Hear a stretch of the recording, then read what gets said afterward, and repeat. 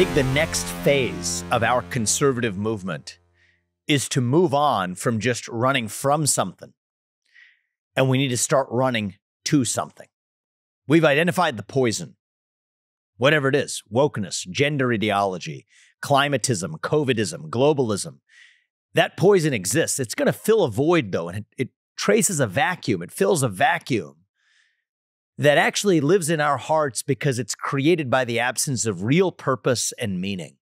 And I think if we want to be a true conservative movement in this country, around the world, in the United States of America, we're going to have to fill that void with the things that used to fill that void. That's how you actually stop the poison from entering. Let's not just be against, though I think we've done that plenty, race, gender, sexuality, and the climate. What are we actually for? What do we stand for that fills that vacuum of purpose? Let's talk about the individual, the fact that there's only going to be one you. You're you, regardless of the color of your skin. You're endowed with your own free will and commitment to achieve whatever you want to in the world.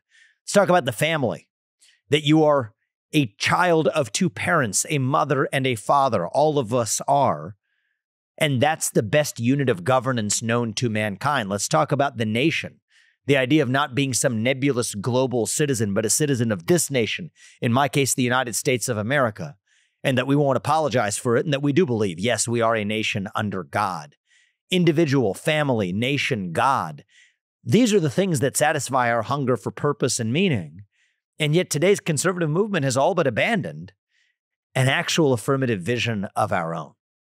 That's what I'm running to revive in our country. But one of the things I've found over the years is that sometimes you can see things clearer if you're looking from the outside in than if you're just looking at yourself from the inside out.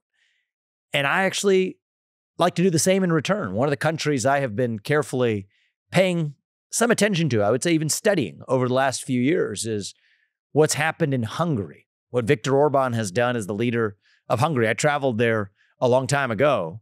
It's a different nation today than when I first went there, for the better. And I think a lot of that is because of Orban's leadership. And, I think that there's a lot we can learn outside of the partisan struggles of the current moment, Republicans versus Democrats. We can get wrapped up in an echo chamber, in a bubble of our own. Sometimes we have a refreshed perspective by actually looking abroad and then bringing those lessons back in. And equally good to talk to someone who's from one of those countries, who's looking at the United States and describes what he sees. So that's what we're going to do today. And that's why I'm pleased to welcome to today's podcast Balázs Orbán, who works in Viktor Orban's administration. I believe he's the political director for Viktor Orban. He's going to talk to us a little bit about some of the lessons from Hungary and the experience in Hungary, pro-family policy, what that means, what it means to actually stand up to the managerial class and bureaucracy within a government, maybe an extension of a broader globalist agenda, and how Hungary has managed to stand up to that in a way that we could actually do well to learn from here in the United States. And so with that, Balázs, I want to welcome you to the podcast, and I've been looking forward to this conversation. I'm glad you're finally here. Hello, good afternoon, ladies and gentlemen. Good afternoon, Vivek. It's wonderful to be here. Thank you very much for having me at your show. So tell me a bit about what you think Viktor Orban has done successfully in Hungary that we could stand to learn from here as a conservative movement in the United States. I'd love to hear from you on it. Viktor Orban and his right-wing conservative party won the elections first in 2010, and since then we are in power. So right now we have 13 years of experience, and I think it could be that this is the most important reason why the world looks on Hungary. It's because we were just not talking about important values on the conservative side. We were not just talking about what should be done, but we actually did it, and we introduced these conservative values. We put these conservative values into everyday governmental practice. And it turned out that this is a kind of a very unique experiment on the Western world. And it turned out that this is working, and the country can be successful based on conservative, right-wing, Christian democratic values. The values you also mentioned, like family, nation, and God. These values that could turn into practice, and it will bring prosperity for the country. So it's actually the opposite is happening. What is said by the liberals, that these conservative values will bring down the countries. The opposite is true. If you follow these values, if you are able to turn them into everyday governmental practice, then you are going to be successful economically, culturally, politically, and not the political party, but the country as such. And so give me some examples of when you talk about reviving, let's say, family. I know that's been a big part of the pro-family policy agenda. What are some of the things you did to make that happen? It is, and it's connected to the problem of mass illegal migration. So all the Western countries are in demographic decline, and according to all the public opinion polls, mothers and fathers, boys and girls, young parents, they actually want to have more children than at the end they will have. So they want to have more children. We don't have to convince them. We don't have to force them to have more children. We just have to help them to reach their goals. And the problem is right now that the liberal state is in favor of supporting mass, mainly illegal migration, instead of putting all the resources into family support programs. So we did the reverse. We introduced the border fence. We stopped actually illegal migration on our borders, and we said that we don't want to spend our money to the very costly integration of programs, which are not always successful, but we want to give these money to the families, to those who want to raise more children. And financially, through government programs and through the complete environment, should be help them. And we change this environment, and it works. We spend almost 6% of our GDP to family support programs. It's 3 times more than the military expenditure. Military expenditure is also important, but family... So 6% of GDP is going to what you would call pro-family expenditure. Yes, whereas normally you have 2% of GDP on military. Yes, indeed. Obviously, we want to increase the military spending as well. We need to do that, but I think if you want to take it seriously, you have to change your budget and spend at least 5-6% of your GDP to support the families. And we started many programs. Like what kinds of things? Actually, we'd love those specifics. Yeah. So first, if you don't have to pay any personal income tax for mothers, they don't have to pay personal income tax if they have 4 children for their entire life. And we want to introduce that for mothers with 3 children. Wow. So if you're a mom with 3 kids, you don't pay income taxes in Hungary.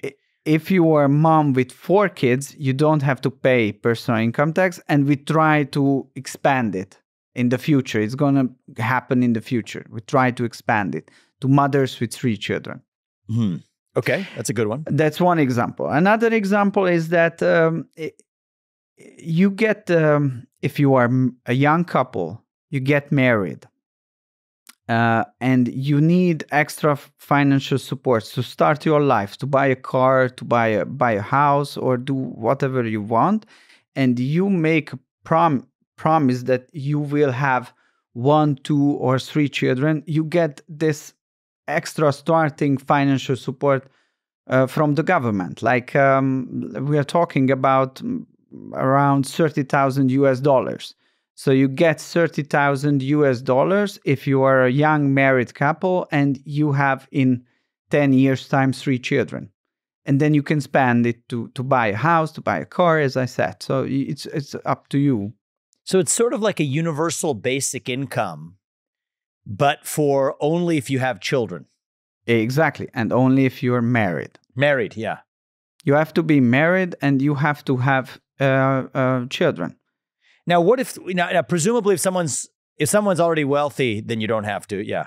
Sure. And it's working. The fertility rate went up from 1.2% to 1.6%. So I think it has proved that this kind of That's a big jump. 1.3% to 1.6%? Yes. But we need to have more. Actually, right now we have a kind of a strategic thinking on how to increase it further, because you need to have 2.1% without immigration to have a sustainable population. To sustain the death rate without immigration. True. Yeah.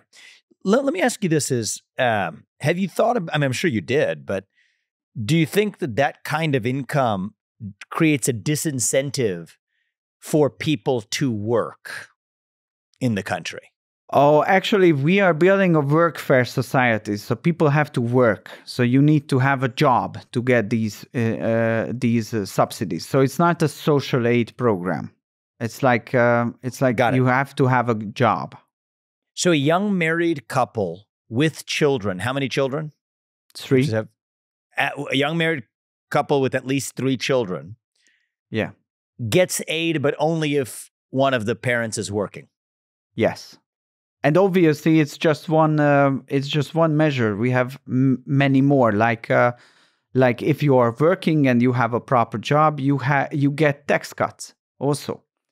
So if you have children, you pay less, and you're working. So everything, all the family support programs are not based on social issues, but based on the fact that you have the willingness to have a job, to get married, and to raise children. Yes. Well, that's pretty fascinating, actually, because it still borrows from a liberal instinct. Well, not necessarily a liberal instinct, but policies that could sound like a liberal policy of government providing aid. But to tie that to families that are procreating, contributing to the repopulation rate, and also actually working. Yes, Vivek, in this regard, Hungary is a bit different than the United States. And Anglo-Saxon conservatism is a bit different than the Hungarian conservatism. So obviously, we conservatives, we are not in favor of big state, for sure, that this is a liberal agenda.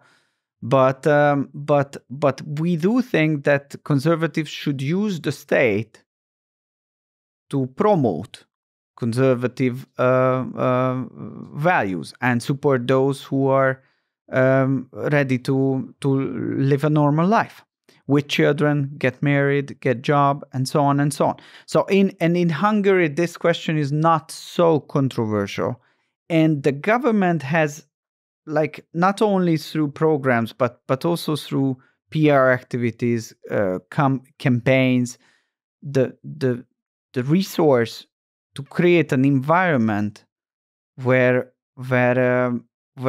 people think that the normal way of life is not to jump into the woke agenda, but to get married, to have children, to go to work, and to live a decent and normal life, and without changing any kind of regulation in connection with abortion, for example. Because of this initiative, the number of abortions halved in the last 10 years, number of marriages doubled, number of divorces halved, and as I mentioned, the fertility rate went up.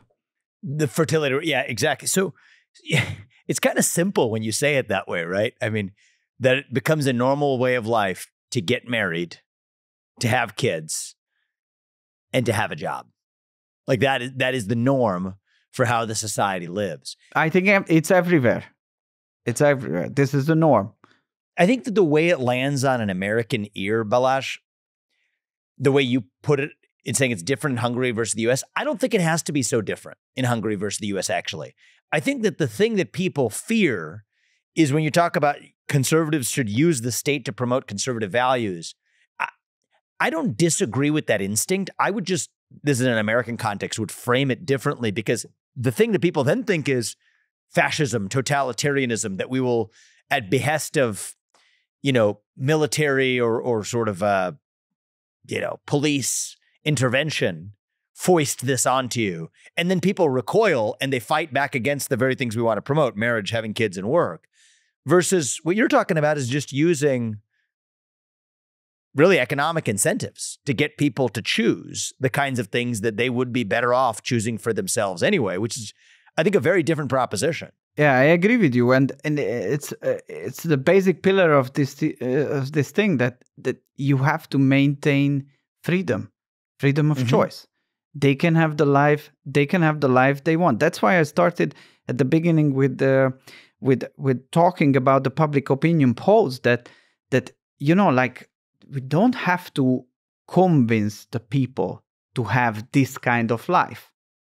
And there are some people who want to have another type of life. It's totally okay. It's no problem. The state should guarantee their freedom to live their life what they want. But the problem is that in the Western societies, at least this is the case in Hungary, the majority of the people, they want to live this life with the job, with the marriage, with the family.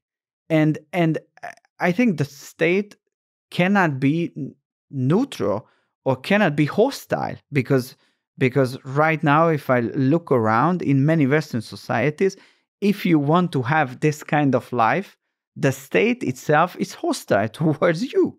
So it's not supportive. I'm not talking about being supportive, but it's also not neutral. It's hostile because it's saying that all the social programs, all the social benefits, all the subsidies, all the positive discrimination elements in the system should go to that direction, which is not supportive for those who are belonging to the majority, but belonging rather to the minority. Minority rights are important. Freedom is important. Without that, there is no flourishing society. But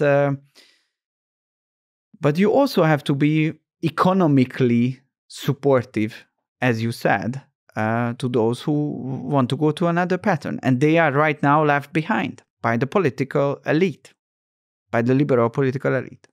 I think there's an interesting point you made here about the pro-life movement in the US as well. Is this is how you get more women to yes in having the child, or even fewer being put in the position to have to face the choice of having an abortion. You don't have that if you're in the family context, two parents with a level of, even if you brought an extra kid in. So, well, I have 2 kids, how can I handle 3 kids? Well, great.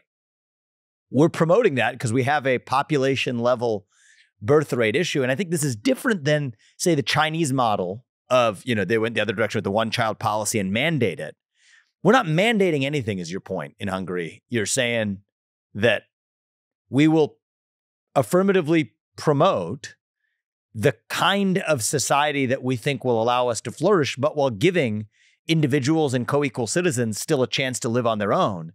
So I guess if I was to give you 3 buckets using your own language, one is one that is, as you put, hostile to pro-family, pro-nuclear family, pro-work, pro-childbirth environment. And that's hostile because it's giving money to everybody who doesn't do that without actually promoting those who are actually living in a family structure. One that is neutral, one that just says the government's done subsidizing anything and let people arrive at the choice that most of them want to arrive at. And then one that affirmatively steers people in that direction using the power of the purse to do it. Sounds like you'd favor the third of those. True. I would describe the first one as a current progressive model. I would describe the second one, the classical liberal model, which did exist, which was the case in beginning of mid-20th century, but it's not anymore there because the state is occupied by the progressives. So right now there is only the first model, and I would call for the alternative model, which is the third, as you described. This is, if you like this phrase, the conservative way of thinking. And then even within that, though, this is crucial, though, even within that conservative model, there's a choice between how you achieve it, right? One is what the progressives will naturally label you to be, which is fascist and forcing this onto people. And the other is one that says, no, we actually embrace an element of the classical liberal model of choice, but we're not neutral in the choice that we would like for you to make. We're rooting for you to make the right choice, but it is still your choice to make. That, I think, is the beauty of the final step of the act, which avoids some of the accusations that you'll otherwise face. True, and I think this is why the abortion issue is it's a very hard issue. It's a very hard topic, but this is why it's a good example. Like in Hungary, we didn't change any kind of regulation in the last 13 years. We have actually quite a liberal abortion policy, so you can choose freely whether you want to have the baby or not. But the government, while it's maintaining the freedom of decision making, gives you all the necessary financial and other kind of supports which are needed if you want to make a decision to keep the baby.